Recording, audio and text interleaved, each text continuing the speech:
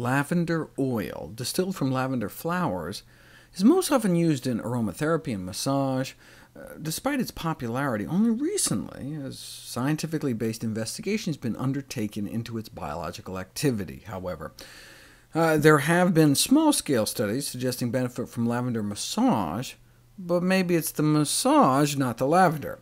There was a study on patients in intensive care comparing massage with odorless oil to massage with lavender oil, and though patients massaged with lavender oil did say they felt less anxious and more positive, there were no objective differences found in terms of blood pressure, breathing, or heart rate. Frankly, maybe the lavender was just covering up the nasty hospital smells. Subsequent studies using more sensitive tests did find physiological changes, though. We know, for example, the smell of lavender changes brainwave patterns. But what effect does this have? Well, it evidently makes people feel better, perform math better, faster, more accurately, whereas the smell of rosemary, for example, seemed to enable folks only to do math faster, not necessarily with greater accuracy.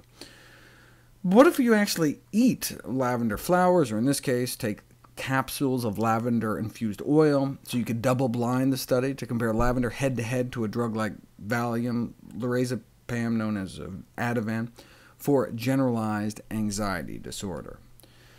Generalized and persistent anxiety is a frequent problem, and is treated with benzodiazepines, benzos or downers like Valium. Unfortunately, these substances not only make you feel like you have a hangover, but have a high potential for drug abuse and addiction, so they decided to give lavender a try.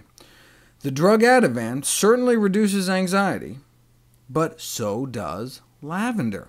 By the end, you couldn't tell which was which. In fact, among those that responded to either, the lavender actually seemed to work better. Since lavender oil has no potential for drug abuse and causes no hangover effects, it appears to be an effective and well-tolerated alternative to benzodiazepine drugs for the amelioration of generalized anxiety. One cautionary note, however: there was a case series published in the New England Journal of Medicine, Pre-puberty gynecomastia linked to lavender. Reports of young boys exposed to lavender containing lotion, soaps, hair gel, shampoo, starting to develop breasts, which disappeared after these products were discontinued, suggesting that lavender oil may possess hormone-disrupting activity.